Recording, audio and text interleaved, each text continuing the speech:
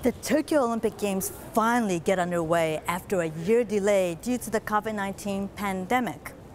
Well, it's on July 23rd that the opening ceremonies will take place. And this is where many of the athletes will stay. It's the Athletes Village. I'm Michio Ishida. In this episode of CNA Correspondents, I'll take you through the memory of pride and struggles of Japan and the long road to Tokyo 2020.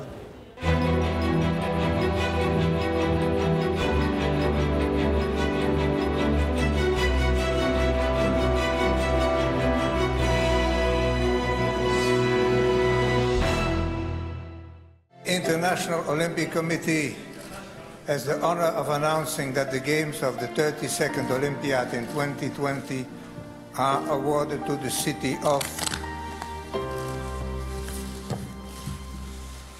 Tokyo.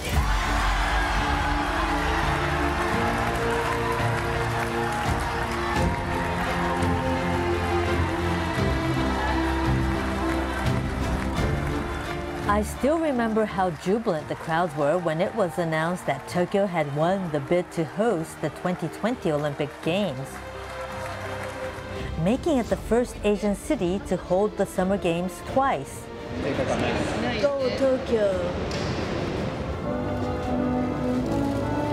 小池都知事から吉田選手へオリンピック旗が受け渡されます。 Japan was riding high. Its Olympic team just returned from the Rio de Janeiro Games in 2016, bringing home a total of 41 medals, including 12 golds.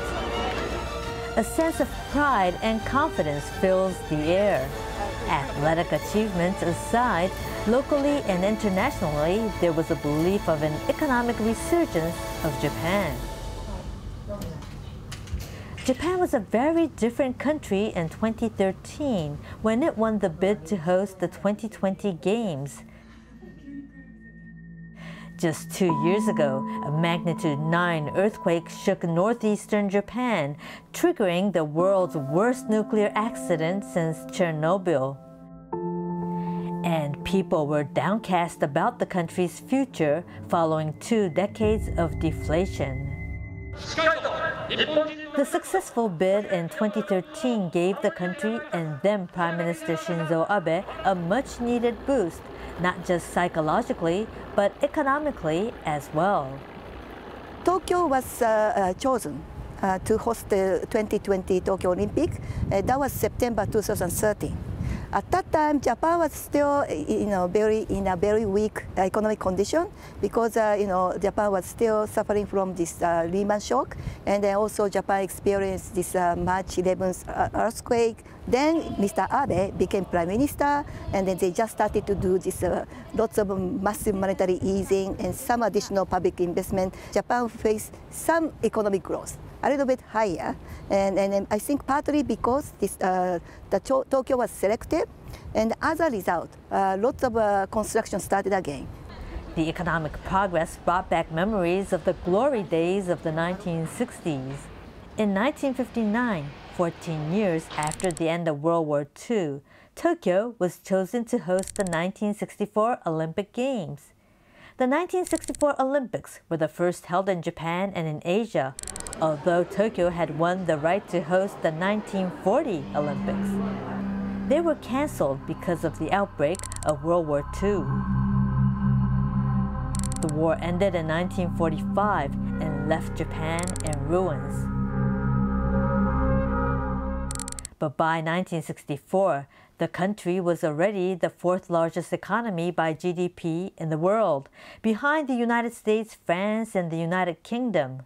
1964 is a time that when Japanese economy was facing high economic growth, like a 2-digit economic growth, and then still Japanese people are about to get richer. And so, people are having a black and white TV. So when the Olympic happened, everybody switched to the color TV, and people still about to get richer. So everybody was very excited.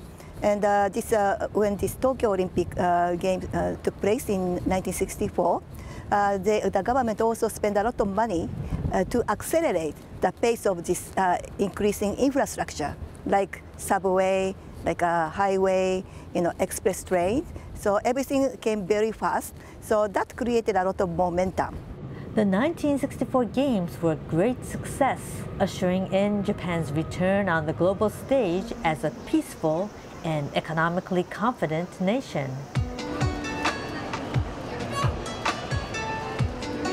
Tokyo was the site for the 1964 Olympic Games.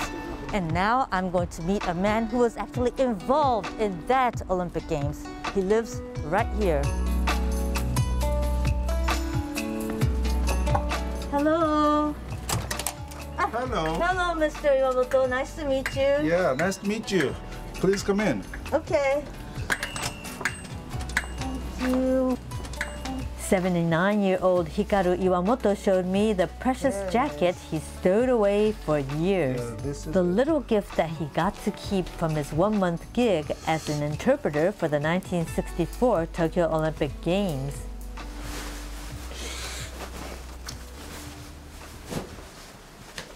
So, how does it feel? Well, honestly speaking, a little tight. Yeah, I gained weight since then by more than 10 kilos. It's been 57 years. At the time, he was a senior at Tokyo Institute of Technology, a state-run university. His schoolmates agreed to help him complete his thesis, so he took time off to become an interpreter for the Chilean Olympic delegation. On the way to the school, I usually take a Yamanote line, and I saw an advertisement inside the car, which tells that we are recruiting interpreters for Tokyo Olympic Games. So I thought maybe I could take this opportunity and submitted a paper document to qualify myself. I was officially hired as interpreter for the games. Back in those days, there were not many English speakers in Japan. Mr. Iwamoto's foreign language skill got him a front row seat to the grand opening of the 1964 Games.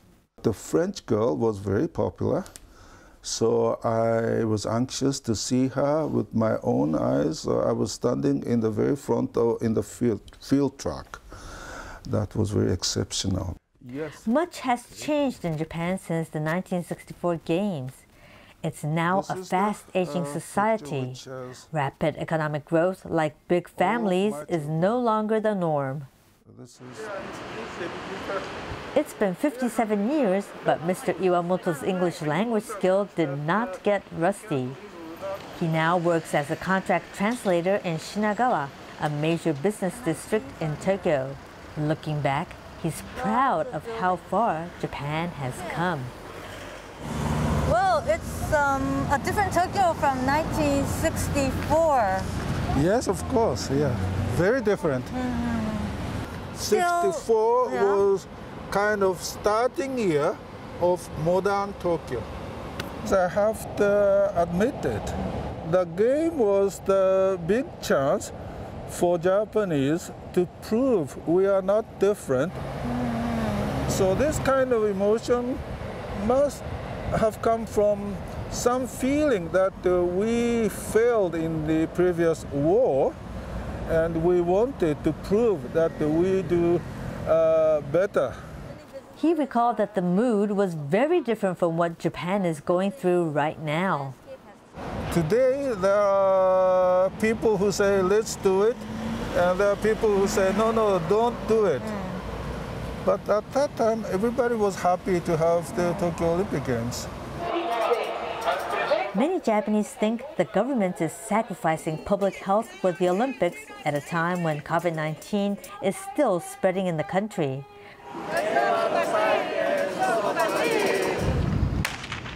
But for many athletes who have been training hard for the Olympics, they are ready to overcome any obstacles to be part of the Games.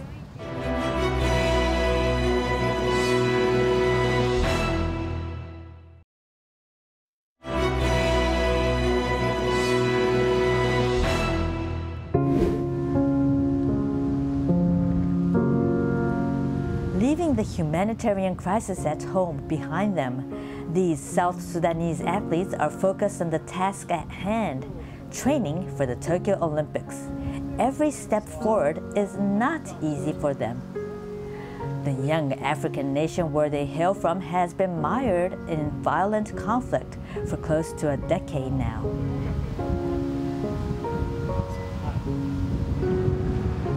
As they chase the Olympic dream, they're cheered on by many people. 助走をつけて、ここメインスタートで真ん中あたりのレッドコーンでフィニッシュ。60メートル、16、5。で、トップスピード、トレーニングね。トップスピード。OK？ で、ルシアはいつも言ってるよね。ハイポジション、ストライド。Lucia is training for the women's 100 meter. She's joined by Akun, who will take part in the 400-meter race. And Michael, a Paralympian for the 100-meter race. Invited by the Japan International Cooperation Agency, the team has been training in Japan for nearly 2 years now. There's been problem because we have no track, even no support. Because the country is new, no development, no any support from the government. Actually, they are not comfortable. And then the training also, we cannot give them a hard training because they are hungry, no food. The player, when the player is not certified, you cannot give the hard training. But here, they are okay. Eating yakisoba noodles, rice, and miso soup using chopsticks. It takes some getting used to the Asian staple foods, but the athletes have no complaint. Back home, having proper meals every day is not a given. Years of civil war have resulted in severe food shortages in South Sudan. In 2014, the country suffered what the UN Security Council called the worst food crisis in the world. Today, millions of South Sudanese are still in need of humanitarian assistance. The time we came, it was very hard. They have no any good record, but when we are here now, they improve. They change their records. The records they came with it now, they are in new records now. The postponement of the Tokyo Olympic Games due to COVID-19 turned out to be a blessing in disguise for them, as they have more time to train. The South Sudanese athletes could not have stayed in Japan here in Maebashi City so long without the support of many people, not only the city of Maebashi, but these volunteers here. These Japanese coaches who have competed in top national competitions and language volunteers make training possible for them. The host also took care to provide a wholesome experience for their guests. Language lessons aside, a computer class has been created just for the South Sudanese athletes. Yeah, it's very important to know about the computer and also the language. Yeah. Sometimes you can read some word, but some word can become a little bit difficult. Yeah. After the Olympic and Paralympic Games, they will finally bid farewell to Japan. 当初日本語の授業だけをやっていたんですが、コロナの関係で、来日滞在期間が延びまして、で本人たちからの希望もあって、やっぱり選手生活が終わった後どうするかっていうのを考えた結果、せっかく日本にいるので、日本の先進技術を学ぶ一つとして、パソコン。Maebashi is not the only Japanese town that hosts foreign athletes ahead of the Tokyo Games. About 300 kilometers away from Maebashi is Shimada in Shizuoka Prefecture. The rural city has been chosen to host the Mongolian wrestling team and Singapore's table tennis team. Many towns and cities throughout Japan are registered as host towns for national Olympic teams. They mingle with athletes, hold exchange programs such as in sports and culture. But that's not happening in many towns and cities this time due to the COVID-19 pandemic. Officials in Shimada City said they were prepared if their invited guests decided to cancel plans for centralized training with the virus still spreading in Japan.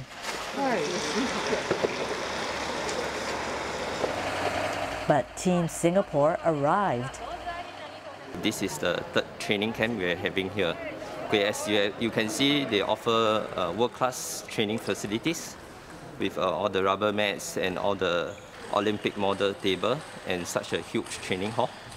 And because of us coming, they also installed air conditioning. So, and the people here are also very supportive of us.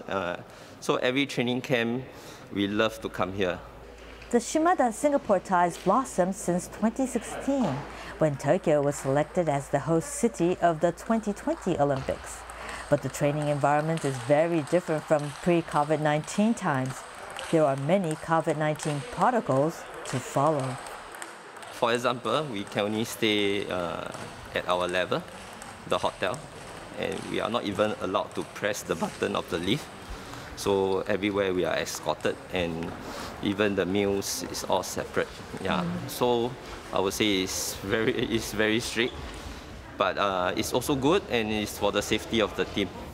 When the team enters the athletes' village in Tokyo, they will mix with other national teams and again be subjected to strict COVID-19 guidelines.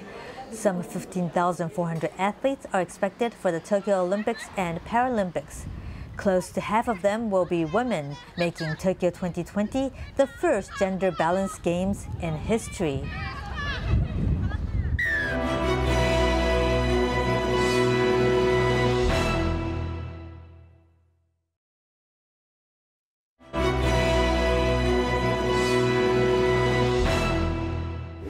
The power of women is highlighted at this Tokyo Olympic Games, and I do see some powerful women out there.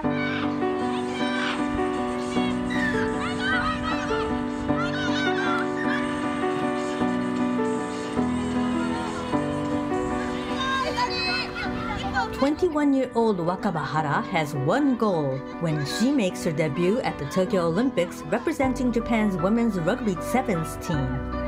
The first-time Olympian wants to show the world the beauty of women's rugby. にはないしなやかさだったりとか美しさだったりとかっていうのって女子ラグビーにはあると思ってて、だからその、女性が汗をかきながら走っているところとか女性のしなやかな動きっていうののラグビーに体現されているところをぜひ注目して見てもらいたいなっていうふうに思ってます。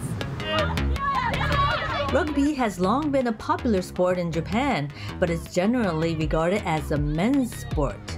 In 2016, Rugby Sevens was contested in the Summer Olympics for the first time. Japan's women's national team Sakura Sevens also took part at the Games in Rio de Janeiro. But unlike their male counterparts, the Japanese public can barely recognize the players of Sakura Sevens.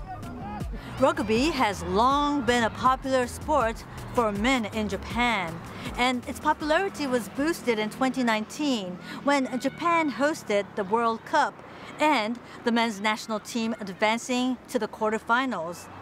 Well, it's hoped for this Tokyo Olympic Games, the women can create a similar momentum.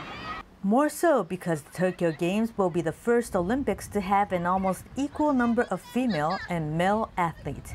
Back in 1996, only 34% of the athletes competing at the Olympics were women.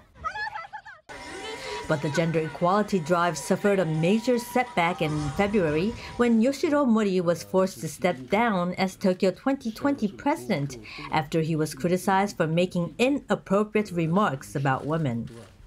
Mr. Mori, a former prime minister, was quoted as saying women talk too much and that meetings with many female board members would take a lot of time.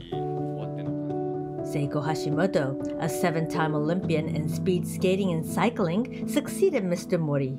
In a matter of 2 weeks, she raised the ratio of women in the Tokyo 2020 Executive Board from 20% to 40%. Hello, konnichiwa, Maki-san. Nice to meet you. Maki Kobayashi is one of the highest-ranking women in the Tokyo 2020 Organizing Committee. Without her determination, I don't think we could have done it in 2 weeks, raising the number of executive board members. Because people always say that, but we have to change all these rules first, so it takes 1 month. And she said, are there anything that we can do? So that was really, she was really pushing forward. Ms. Kobayashi joined the Tokyo 2020 committee from the Ministry of Foreign Affairs. She confessed that she faced discrimination in the early days because she was a woman. When I entered the ministry, among the career diplomats, which was around 23, 4, 5, there were only 2 women. And when I had the entrance examination, there was an oral exam, I was asked whether I'm thinking about marrying, which is, I'm sure, not asked to men. This year, for example, in the Ministry for Career Diplomats, there's 1 more woman than men, and it's totally equal or plus. So I think the society is really improving. She has come a long way. At Tokyo 2020, Ms. Kobayashi will supervise up to 8,000 staff. Promoting gender equality aside, is the very challenging task of hosting a safe and secure Olympics with the COVID-19 situation still evolving. We were preparing until last March, and we thought it was on the right direction. The challenging thing is that the situations vary according to the time. What we prepared in last November, December is really different. I think the Japanese are not used to being flexible.